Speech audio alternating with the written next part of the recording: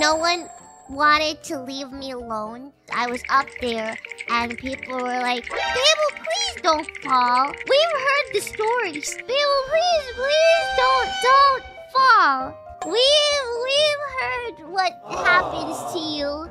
I was like, you guys can leave me alone to finish this. This is fine. But they wouldn't. Like, they kept sending staff out to take turns to watch me and hold my ladder.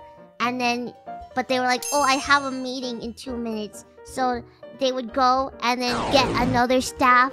So they kept getting like tagged in and tagged out. I was like, it's fine, just leave me alone. I'll be fine by myself. They did not believe me. I don't know why. I don't know why they wouldn't just trust me to be on my own, but yeah, I've noticed like I get babied a lot. Even when Ava was hanging out, whenever there's a big crowd, one of the twins will be like, hey Biboo, do you want to hold my hand? I'm like, oh, okay, sure. That's happened like multiple times now.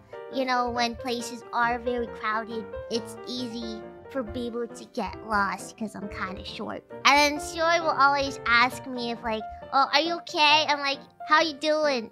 I'm like, I'm doing good. I'm doing good, Shiori. and Narissa will always like, you know, give me a head pat. Kyla also babies me in life. She babies me quite a bit. She's like, oh, don't die. Actually, everybody does. Never mind. It's not just a Kyla exclusive thing. So yeah, I guess I do activate everybody's instincts or something. We're moving now.